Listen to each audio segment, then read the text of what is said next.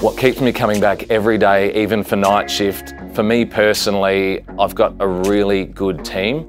The camaraderie's been fantastic. Again, you're lumped with people that you might not have had anything to do with prior to this role. I work with some great people. We have a really good team environment where we all support each other.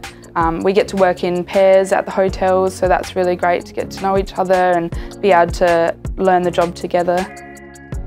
Becoming a PSO has definitely been a work-life balance adjustment. I feel the support that we've got and the role that we have with COVID, I feel that there's good job security there. The positives of this sort of work are that there has been some family time that I would not have had in a 9-to-5 role. For anyone looking to apply to join the team, and there are 114 new positions for COVID PSOs, I'd say jump at it. It's a really enjoyable role. There's lots of diversity in place. You're working through a multi-agency environment as well, so you're learning lots from lots of different people, which is fantastic.